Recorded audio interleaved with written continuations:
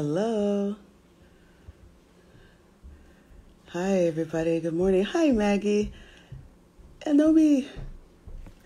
Hello, everyone. I just jumped off of someone else's live. Seba was on. It was great. I just went to everybody's live real quick just to support all the doulas and the healers that are celebrating this week. Kiss those babies for me, love. Okay. Hi, Freya. Okay, let me see. Let me invite Winter. You guys are going to love Winter. You're going to love her. So let's get her in here. All right, my love, I invited you. Hi, welcome. Thank you for dropping in. Hi, Louisa. There she is. Hi, Hi. beautiful. Hey. Good to see you. How are you? I'm really good. I'm really happy to be here also. And yeah, and it's nice to see you. Good to see you too. It's been a while since you finished training. Yeah, it's been like I guess a year almost. I think it was Mm-hmm. last April. Mm-hmm. Yeah. Um, One of the things that I realized, and one of the reasons why I wanted to showcase all these doulas, is that there are so many different types of doulas, and a lot of people aren't aware of the variety. And I just wanted you to share your take, what you bring, your medicine you're walking with, and to hear what drew you to the work and all the things. Yeah. All right. Um, well, I mean, I was first called to this work probably when I was starting at like age 6, when my mom had my younger brother. Mm-hmm. Um, and so she had a home birth with a midwife. So I was exposed to birth in the home in that way. I Oh, wasn't that's beautiful. actually, I wasn't actually present for the actual birth, but still I was there. You were in the energy. You Exactly. felt it, huh? Yeah. And to just see the way that, yeah, like the midwife would come to our house and all the care was happening in the house. Mm-hmm. And yeah, I just remember since that age just feeling some kind of calling and feeling really connected to that work and just the energy of birth. Mm-hmm. So I always knew that I would explore birth work. I didn't know exactly how it would look, but I knew that it was something I would do in this lifetime. Um, yeah, so then that brings me kind of to now. I I mean, a lot of my other work that I do is within the spiritual realms and within ceremony and ritual and kind of ancestral work and Mm-hmm. earth-based work. Um, and so I really see being a doula, it's like a spiritual and energetic and emotional support in that way. And that can really be applied to kind of like anything. It doesn't have to necessarily be birth. So I can see how my work could maybe be in general just as a doula to people's experiences as they're exploring deeper within themselves. And then Mm-hmm. of course I would also like to be working within the birth space. That hasn't happened yet, but I'm also trusting in that really unfolding very organically because I want it to be to happen through like attraction or just that it comes naturally and rather Yeah. than forced. So Yeah. I think that for you, my feeling is your practice and your business is going to be very similar to mine. So I have a lot of ceremony community mm-hmm. who will find me to support them because they know what that's going to look like and what that's going to feel like, and they want to go deep and they want to really drop into that expansive space and place. And I think you're going to do that too, because you have a lot of healing energy and a lot of knowledge, and also you have that added element of your music and your voice. There's something about singing.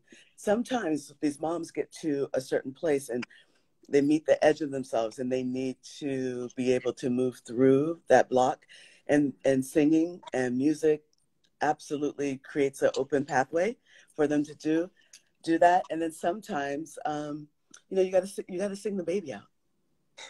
Like there's just, and people just need to know what you're doing, where you are, the space you hold, and they'll come to you. Mm-hmm. Absolutely. Yeah. Because you're powerful. Thank you. Tell me, what is some of the things that really stood out for you as you began your training and seeing how you would integrate your healing modalities and healing work with your ceremonial work and birth? Like, what was that like? I mean, I remember in the very first session how you were sharing about just when you start to work with people going into the archetypes and that kind of thing right away. Mm-hmm. And so I really appreciated and resonated with like before even getting into the pregnancy and the birth and like the technicalities, like really getting into the energetics and the relational dynamics, which then goes into the traumas and all of that other information, which is, ancestral. Yeah.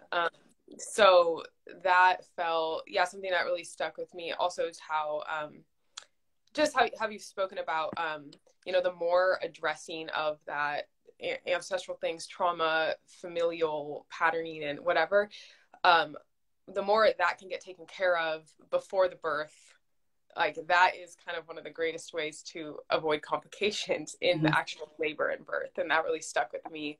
I think that works in life for all different types of birth, not even just babies, but also, of course, in that as well. Exactly. Like we've been saying all week, everyone's always birthing something. Yeah. And it might not necessarily be a physical being, but there is still that understanding of trauma or what drives you, or releasing the things that no longer serve you. And if you can do that, then you can give birth to something that's a pure essence that is not informed by the past at all. And that's a beautiful thing. And the reason I bring that into the training is because I've seen it. I've seen what happens when things aren't dealt with. It shows up in labor. It can absolutely derail things. It can shut it down until it's resolved. And then, it's really, energy is so interesting and so powerful. And if you understand that, and then you understand the dynamic of birth and healing, you're going to be busy. Yeah. You're going to be busy, my love. Definitely.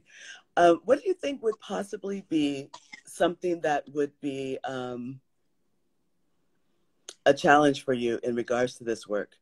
Because, it's not for everybody, right? And you do have to take care of yourself. I think that I found the most difficult thing was when I started was putting a price on what I'm doing, right? That was really challenging. And then I forget who it was. It was one of my teachers, it was either Maina or Donna Cece. It was somebody who said to me, if you're not there, if you're not well in your mind, well in your spirit, well in your heart, you cannot show up well for anybody in community. So if you're struggling financially and your self-worth is all, she gave me all this information. It was very challenging to deal with because, all the things that I have been trained in are all the things that you're supposedly not supposed to charge for, right? So I had a very hard time with that, but then I realized it was the experience that I was, and the value that I was bringing to what I was doing, that was what I could charge. That allowed me to be really compassionate and to allow people to meet me where they are. Because the people who I'm supposed to support, I'm going to support. I don't care if it's $200 or if it's $25,000, then it's going to be the same quality of work. And I realized that didn't really matter. And once I just put that intention out, that I would always be taken care of, I was the universe's daughter, that I am blessed and I'm following my intuition around this, then I started being supported. taken care of. Like, all my needs were met. Do you have any of those concerns? Do you think that's going to be a challenge for you? I think I've already been working on this whole thing with all my other work. And so I've already been experiencing what it's like to maybe be offering my work, but not having it be completely reciprocal, and like the struggle in that. So I'm really making an effort to move away from that and like hold firm into what I do need, so that I can feel fully good to show up. And then hopefully when there's enough of that being met, then it does allow for other space to meet others in a different range if they need that. So I would like to think that that won't be a struggle, because I'm already working that out. You're already doing it. You are very wise, because I didn't have that concept when I started off, and I was very much by myself. So I love that. You've already been working on it and supported by your teachers and community and everything. Yeah, I mean, and I think for me, because I tend to, over the years, I go out of the country a lot. Like, my life has a lot of movement. So also I think that will help, because if I'm with someone on their pregnancy journey and birth journey, me needing to be in one place and be committed, that's a big one for me. So I for sure need to make sure that is that like, to commit to that grounding is definitely, yeah, like worth it in an equal exchange. So yeah. You can also, be a traveling doula. That happens all the time. People have flown me out to support a birth, like I've gone the last month and been there and supported them. Or you could do like some of the traveling midwives do. Say, I'm going to be 6 months here. I'm available for birth. I'm available for sound healing. I'm available for all the things. And then I will be in such and such a place for the next 6 months, and I'm available for these. You can actually put it out there and let people know where you are and what's available to them. I'm pretty sure you'll be just as successful as everybody else is with that. And still maintain your nomad life, I know that's important to you. And I understand, the deepening of your work around that. It's good. It's really good. Yeah. I like that. Did you feel approved? Don't do that. You make your decision, but it's really about following the truth of who you are and knowing that who you are is someone who has a very deep, committed relationship with your spiritual growth, and that means that you are going to have to leave. You are going to have to do that. It's important to you. It's going to inform your work. So, don't judge it. Just honor it, follow it. And then you can just communicate to people what your availability is. And who knows, when you go do your work in whatever country you're in, you might end up supporting somebody there. Yeah. Did you think about that? Yep. Yeah. That would be really beautiful. It would be. Yeah. I think you would get a lot from that. Let me ask you another thing. How have you grown in an understanding of yourself and in the understanding of the body that you inhabit? How have you grown learning this work, doing your healing work? I mean, you are steeped in your whole life is a spiritual practice. Like I always say, my life is a meditation, and every now and then I drop out of it. Yeah. When I look at you, your whole life is a spiritual experience. And how does it feel? How has it grown you? Yeah, I think naturally I have a lot of masculine energy, and as a child, I think I was more embodied in that aspect of myself, which may surprise people because there's a way of like seeing me, but like I'm totally surprised, and I know you. Yeah. Yeah. Well, you also know me since I've like had to really make that conscious shift to really move into that feminine, that more receptive energy. And I think being a moon dancer has been like the number one shift for me in terms of embracing, really becoming a woman. During that time, I began dancing when I was 21. So at that time, it was like me becoming a woman, having these teachings, connecting with the moon, connecting with Mm-hmm. my womb. But it really took some years to even understand. And I think, yeah, so over these years, I've really leaned into that and gone into that. But that's something I have to actually make an effort to do. So even with Mm-hmm. like self care and, yeah, I don't know, to do is a little easier for me than to be or to receive. Mm-hmm. And so I have to make an effort to do that. Like for me, now it's easy, but there was a time maybe 2 years ago, it was hard for me to even just take a bath.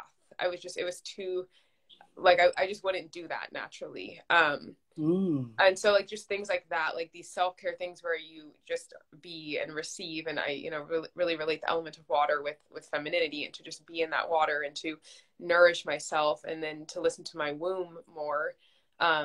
Yeah, it's been a journey. And so yeah, now, like every time that I'm on my moon, it's like if I can really block off that time and do nothing and just really be internal and just nourish myself, like that's what I try to do each month. And uh yeah, and realizing if I want to step into this work and supporting others, that I need to have that direct relationship first with myself, so that I can be speaking and guiding from a really authentic place of myself, also knowing what it is to be in tune with my body and with my womb.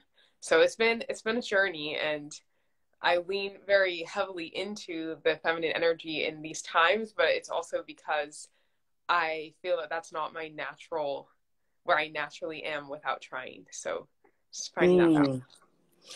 Mm. The whole idea of masculine and feminine is very interesting to me, and the qualities that are placed upon each. And Mm-hmm. I don't know, I just always think of, when I think about it, I'm always trying to achieve that balance within myself, just to be balanced. Like, I don't want one more than the other, but I would Yeah. love a balance so it can support what I need to do in my life and how I, move through it. But Mm-hmm. it's a very interesting journey. And, there's a whole conversation about it these days where it wasn't as prevalent like that when I was younger. Yeah. And the understanding around it and how it's coming into the birth space is really interesting, Mm-hmm. because it's challenging for some people, you Mm-hmm. know, and I get a lot of people who are really clear about the idea of having a non-gender, non-binary type of experience in birth. And if they say those things to people who don't have an understanding of it in the birth space, it can get really confrontational and weird, So there's, and usually it's coming from not having clarity with their own journey. So I really think that's one of the reasons why we dive into all that first. We go into Yeah. the gender thing. We go into the archetypes. We go in, all of that sexuality, the idea of birth being more physiological than all Mm-hmm. about, the timeline, the numbers, the graphs, the Yeah. percentages, all of that. I think that in this day and age, we can have a powerful effect on how people hold that energy in birth. And it's interesting to me that this was your journey, and like you said, people can be surprised that this was an issue for you. But I think it's an issue for a lot of women, Mm-hmm. that they're out there making it happen, so they feel like they're more in their masculine. But is it true they're more in the masculine? They might just be feeling like they're more in Mm-hmm. the masculine. Who knows? But it's a conversation that I would love for people to explore, because then it just allows them to move about these birth spaces in a clearer way. I Yeah. think that we can, because the bullying and the judgment in the birth space is really, really hard. It's hard to witness. I'm sure it's hard to feel, Mm-hmm. you know? ugh. What do you think about, what would you do? Let's have a scenario. If you had somebody who was not really connected to her body, this is something that we have a lot of too, that there's a disconnect of their body, or there's some type of restricting in their diet, in their food. I mean, I'm in Los Angeles, so this happens a lot. How would you support a mom who is maybe being in touch with their body for the first time in a real big way, or somebody who is so caught up in the idea of being young and beautiful and a perfect body? I mean, I'm in like Los Angeles this weekend, you know, really in my face about people and their appearance. What do you think is a necessary conversation, or how would you support them connecting with their body and realizing that food is nourishment and not necessarily something that's out to hurt them? Mm-hmm. Yeah, I mean, I think that a lot of this stems from the forgotten initiations and rites of passages of this process. And if we can like reach into, just like going back and really looking at these pivotal moments in someone's life, and the initiation that's happening, which can support like all the other levels. So it's not just this physical change or something of like gaining weight or something, right. And really come into even the archetypes, like if it's a woman, a mother, like really talking with her about this maiden to mother archetype, and that like you're not meant to be a maiden with the baby. You're not going to be who you are now as a maiden now with your child. You're going to be a mother, which means that there's a complete transformation. And through that, there can be conversation around, nourishment, and how this, and the eating and the food, and how that is a part of creating. It's a necessary tool really for creating that transformation into this new being that is the mother. And, I really want to work with different kind of ritual practices to really show and really have that person feel a real ceremonial experience, where they can then have permission to be like, now I'm a new person. So yes, I birthed work myself. with that. Exactly. To like then symbolize that transformation, which can give them more permission to be in it, because they know that they transformed. So they don't Exactly. That's one of the reasons why we started with that. Because if you start with the archetypes, and you start with the understanding that, when you're working with your clients, I mean, literally I lead with this. I'm like, okay, so, you can't be a girl having a baby in the birth space. So we're in your evolution. We're going to see where you are. And I need to get you to the mother before you go into labor.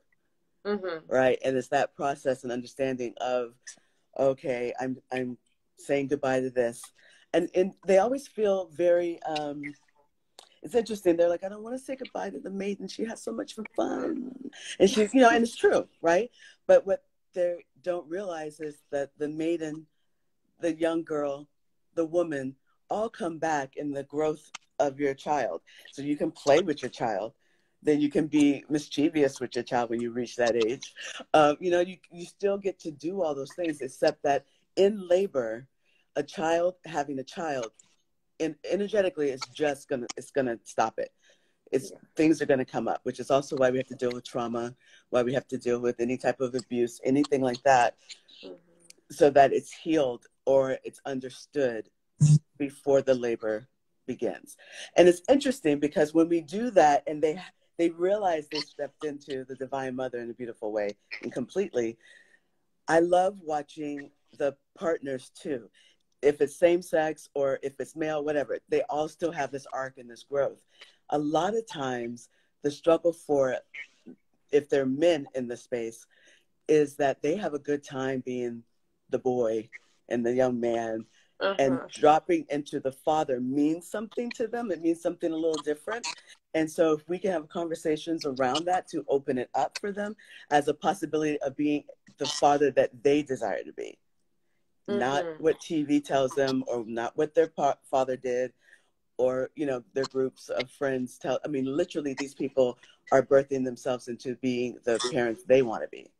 Mm-hmm. you know, and if they understand the ritual around that, they can have a beautiful birth ceremony and birth Yeah. the child at the same time. It's like glory. Yeah. I love that. That's an energy that you are loving and willing to hold. I think Mm-hmm. you'll do it really well, Thank just you. knowing you. Wow. Yeah. Is there anything that you wanted to drop into that wasn't gone over in class? I mean, I know that when I started with sexuality, people are like, whoa, that's how you start with your clients? I'm like, yeah, because birth is a sexual event. And if Yes. we can't ask for our needs sexually with our partners, how are we going to show up in this labor place, right? But I remember everybody kind of going, whoa. And then I remember everyone doing, like, wondering why we were doing the archetypes and how Mm-hmm. it played out. But then you seeing how it plays out in our life consciously and unconsciously, right? And it runs a birth. Then we did the business part of this whole thing. So we went through the mechanics, we went through the energetics, then we went through the business part. Is there anything else that you would have liked to have dropped into um, for your own knowledge and skills that perhaps I didn't cover? I mean, I think you covered this, but I think the area that I feel the least confident in, and it's Mm. also because I have my own issues with it, is all Ooh, the do like tell. medical, the medical stuff. And yeah, I don't feel that I have like this full medical understanding, like this term, oh, this and that, because I really want to do this work from this like primal intuitive, we were made for this is natural, this is not a medical experience. Like, Mm-hmm. Not let's, a pathology, right? There's no yeah, disease. It's a pregnancy. yes, yeah. Um, so it sounds like to me that Mm-hmm. you would like to support people following and honoring the ancient birth map. Yes. Okay, Yeah. lovely. And there are people who are totally going to want that, you Mm-hmm. know, who don't want that modern birth experience, that modern birth map. They don't want to be hooked up. They don't want to be laying down. They don't want to be tied to things. They want to be Mm-hmm. humanized. Yeah. You're gonna really find those people. You are gonna be so busy when you decide to just start. Oh Yeah. my God, girlfriend, I know. what are we waiting for? Okay, this is I your mentor showing up here. What are we doing? You yeah, scared? I Are don't you scared? know. Are you scared?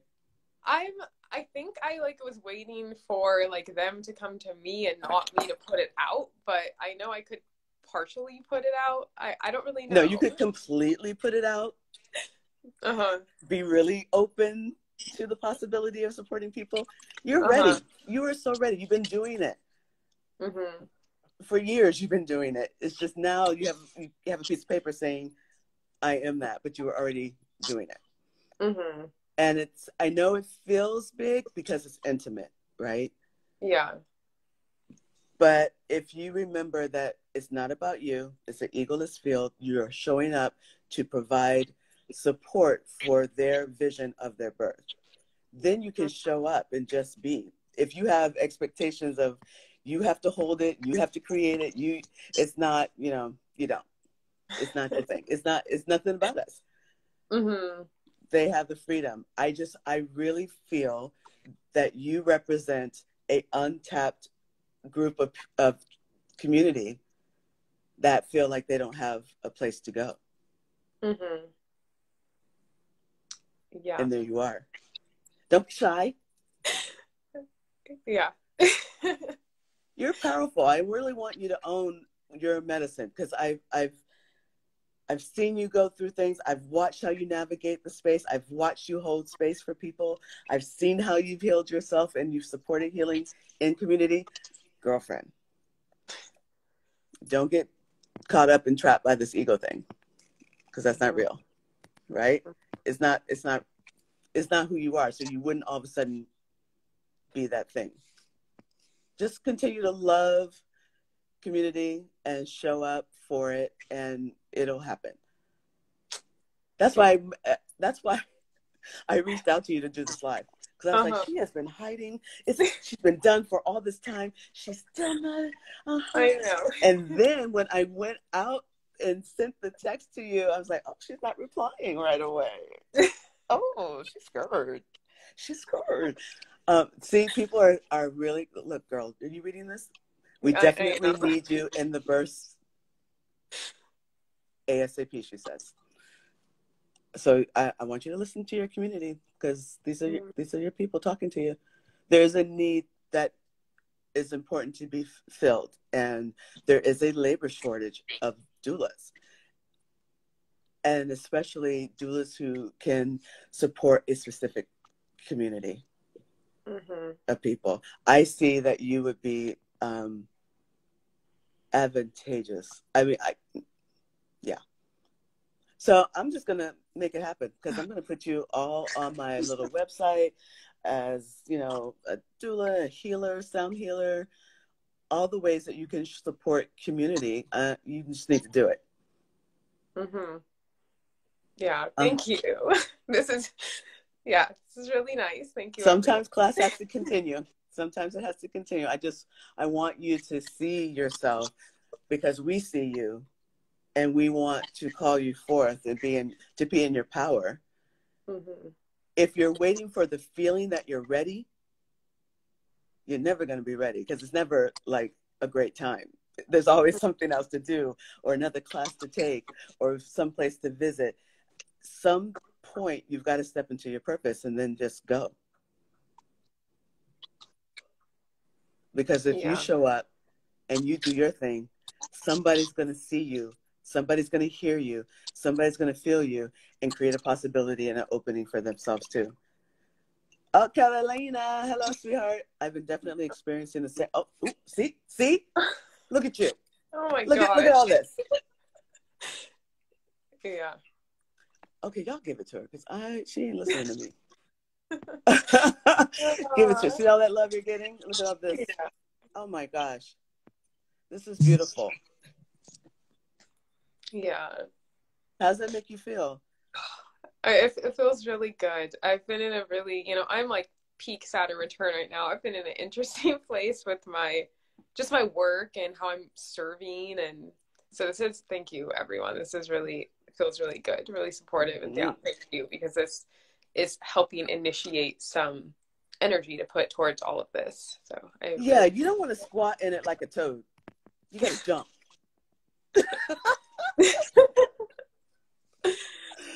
You got to jump, sis. You got to jump. Because you could sit there waiting the whole time. Like, oh, not yet. Okay. Oh, not yet. And then years have gone by, and missed opportunities.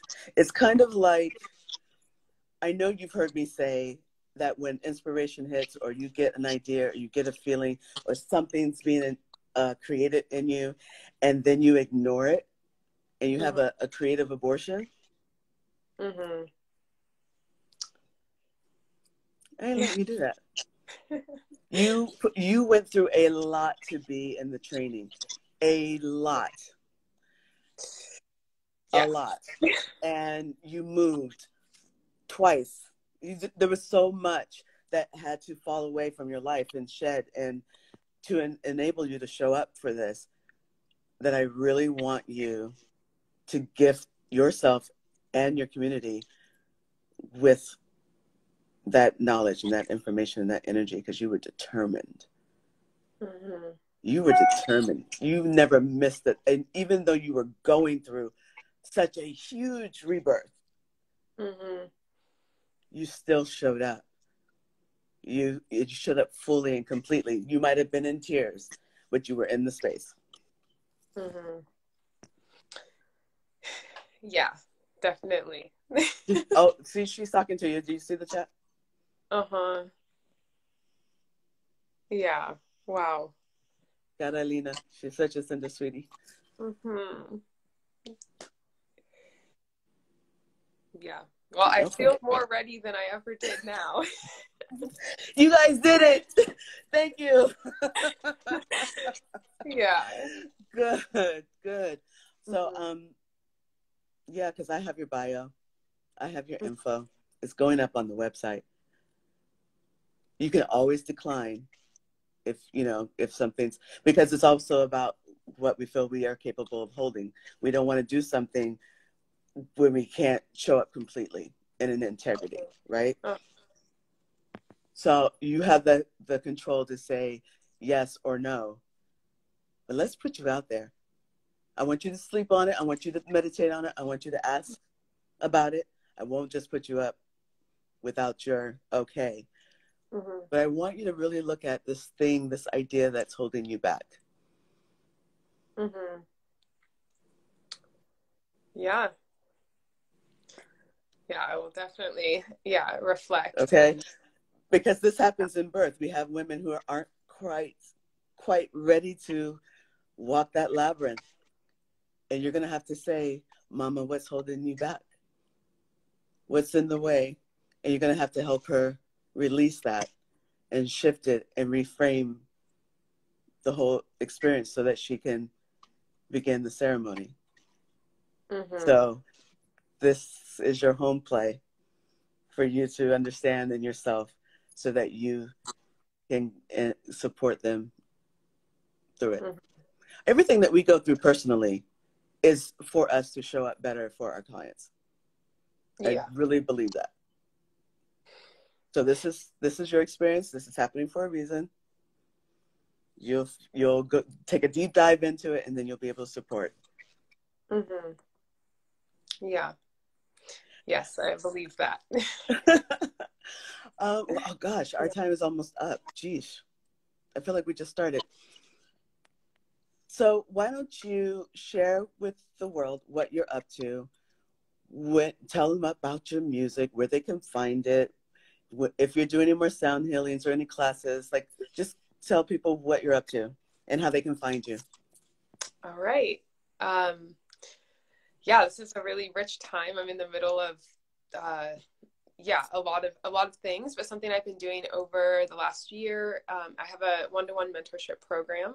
All of my work stems from working with the different wheels throughout cultures. I like to really tap into my own ancestry. So I work with the medicine wheel. I work with the wheel of the year. And all of my work is rooted in the 4 directions and the 8 holy days and the seasons, the moon cycles, all of that. And so I have a mentorship program, which is for 6 months. And it's kind of like half a school of like really learning these teachings and receiving information and practices. And then the other half is just that really personal guidance into how to anchor these systems into that individual's life and then also utilize them to create the shifts and changes. So that is a program I have. It's running. Enrollment is open. I also have like a discovery call that's free for anyone interested. I actually have a sacred conception program. I've taken a couple through. It's a 4-part program. You tripping? Yeah, it's a 4-part program. It's like, it's working on even before the pregnancy, just working with the person who wants to conceive and then working with the couple. There are like journaling and just different things to bring in the ritual to that aspect. So I also have that. Honey, I adore you so much. You're just sitting on so much power and so much information that these families need. I love it. But now you're telling on yourself, so continue. Thank you. So there's that. And then as for where can music, they find your music? Yeah. Yes, music. So right now I actually only have one song that's released. It's on SoundCloud. The link is in my Instagram bio. But I'm in the process, I have been for over a year now, of recording a full-length album, 11 of my original songs. It's a huge, huge project. I have elders and teachers on the album, really good friends on the album. And I'm actually going to be launching a crowdfund at the beginning of May, which is really bringing the community in because I really need support on the financial side of things. So that's like a huge thing, that there's going to be a lot of musical stuff shared coming up. And I'm hoping the album will be released maybe in September. Wow. Great. Yeah. We're like we just finished up the instrumentals. So now moving to the vocals and have beautiful artwork that's going to be made for it. So all the information for my music and my work, my programs and everything, Instagram is a great way to follow it all. I do have a website, but the links to everything are in my Instagram. Mm-hmm. Yes. How do you say your name? Is it Enoa? I hope I'm saying it correctly. Enoa says, put her up, she's ready. Oh. So good. So good. Thank you so much, my love, for coming and having this open conversation around your work and what you're up to, and just celebrating you and your amazing healing medicine. And I'm really grateful for you. Yeah. Thanks for being here. Yeah, thank you so much. This has been, I didn't know what we were going to talk about, but it's just been so good to connect with you and just hear your words and your support, and everyone who joined. Thank you. And I'm grateful. I feel inspired. So yeah, thank you so much. I am always a phone call away, my love. Thank you. Thank you so much, everybody. Have a beautiful, blessed day. Thank you for being here and celebrating World Doula Week with us. Yes. Have a beautiful week, love. Bye. You too. Bye.